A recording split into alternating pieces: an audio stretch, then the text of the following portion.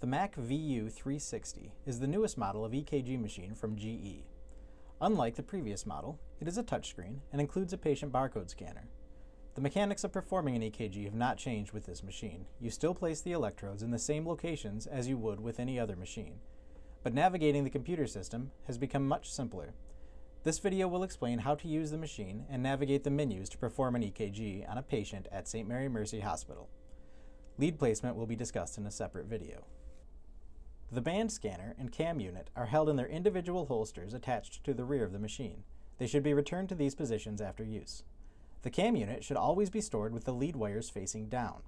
It is designed this way to minimize damage to the wires when they are stored upright, forcing them to bend constantly. The cam unit also shows where to place the electrodes on the patient.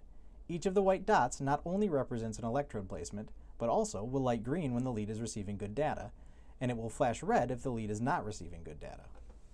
When the screen is tilted down, the machine is put into standby mode to save battery. The screen is turned off in this position. When it is tilted up, the screen will turn on. If it doesn't, the machine is turned off, and you can turn it on with the power button on the keyboard. To begin, use the scanner to scan your patient's wristband. All the patient's data will populate on the screen. On the right side of the screen, you will see all active orders for EKGs for this patient. Verify that the correct order is selected.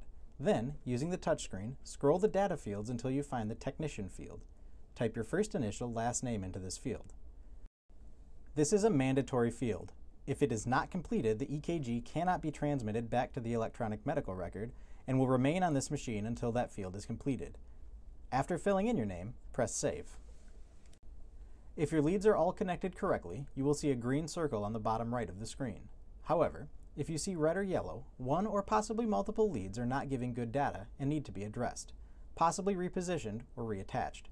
You can pull up a map of the leads on the screen by pressing the up arrow labeled Hookup Advisor. To close Hookup Advisor, push the down arrow above the map. Leads that flash red need to be addressed, probably repositioned or reattached.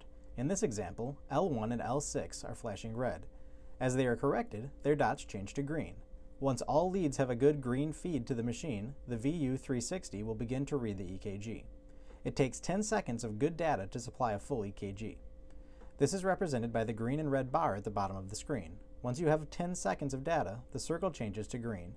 You can now capture your EKG by pressing the EKG button on the screen. There is also an EKG button on the keyboard that will function the same. You will be able to visualize the EKG and decide if it is good enough, or if you want to reject it and take another. If you choose Accept, the EKG will be transmitted back to the Muse and Epic systems, and a copy will be printed from the machine. You also have the option of performing the EKG using only the cam unit. The lights will flash red if the leads need corrected. Once they are all green, push the EKG button on the bottom left.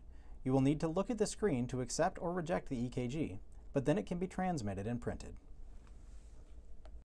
By using the cam unit in this way, you could be able to perform an EKG on a patient by keeping the VU360 unit safely in the hallway. This can be utilized for patients in isolation.